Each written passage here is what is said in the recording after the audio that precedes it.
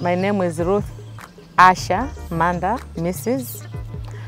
I was born on 16th September 1972. I come from Zimba, that's the northern part of Malawi. I'm a wife to a pastor.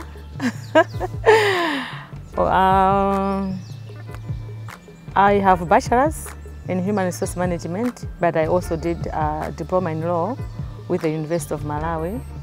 I'm currently working for Governance Gender, Justice and Development Center as an executive director. You know, as a country, women in Malawi are representing 52% of the whole population. And yet, if you consider the seats in the private sector, public sector, political sector, we are still we're not being utilized, you know. We are not well represented. Most women are staying at home, raising up their families. We have not been exposed enough to any public life. I think that's an injustice, because maybe from my religious background, if I look at women in the Bible, they've been doing a lot, you know. They're the ones actually who were first told that Jesus is risen. So they're the first disciples. We can do it. But what we have seen in Malawi is like we are kept to stay at home, raising a family, and not being exposed enough to public life. Vera Chirwa, she's the director of Malawi Carer. I think that's the first civil society organization in Malawi. Even at the time when the one-party system of government was very strict in terms of organizations such as civil society organizations. But here she came. Of course, she was on exile because of political reasons. But when she came in, she stood up and established this organization, which has tested the test of time up to now. So that's my inspiration. I'm so motivated with her courage. The second one is on political ground, Patricia Kariati. Oh no. Since she managed to take that position of being a member of parliament, up to now, she has not let that position to any man. She has maintained that position up to now. Then I tend to wonder why. Then when we look at the way she interacts with the communities where she comes from, she's so good. So that motivates me. With a lot of challenges, ethnic background, religious barriers, cultural barriers, you know, the poverty levels, the literacy levels, but also the gender roles as a woman. Of course, we are getting there, but it is extremely difficult for a woman to aspire for that leadership position. You really have to divide your time. You really have to be responsible enough in terms of planning. How do you look after your family?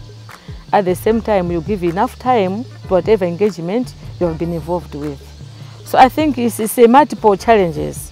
The religious issue, cultural issues, maybe support from your husband, for example, your family members, the poverty levels. Can you be able to compete with men in that position? Because if you want to be a leader, you need to give us some influence. So if you are not rich, you don't have any economic muscle. For you to be able to at least maybe mobilize people to support you is very, very difficult. I'm such a woman that maybe I'm just being privileged. I did my secondary education at Kam's Academy. I was lucky enough to have this full scholarship for me to be able to go through the secondary education. When I finished my secondary education, I was picked by the European Union. It was a pioneer program and a paralegal training course. I was also privileged.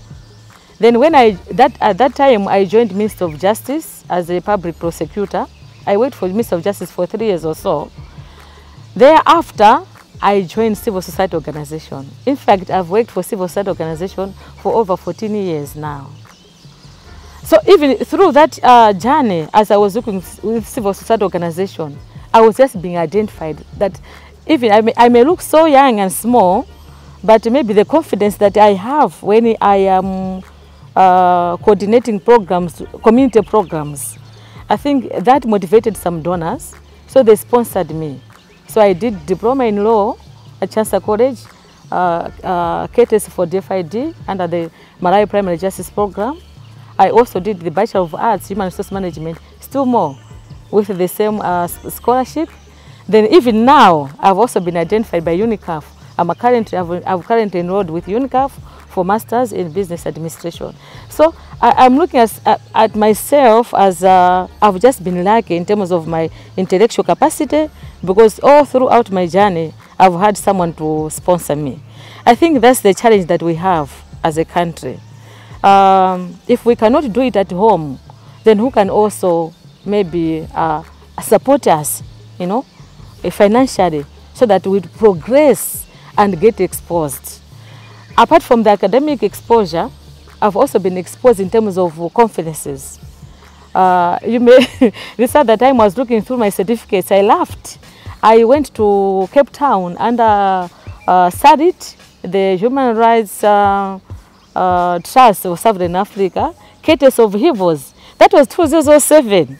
So when I got the funding under the Women Empowered for Leadership program, I said, oh, this is heavenly inspired, because I was already picked at that time. So another area that I see myself towards my progress is if we have that support, financial support, if we have that support in terms of maybe coaching, mentorship, if we have role models that they live the test of time, they're sustained, they're supported, we can do it.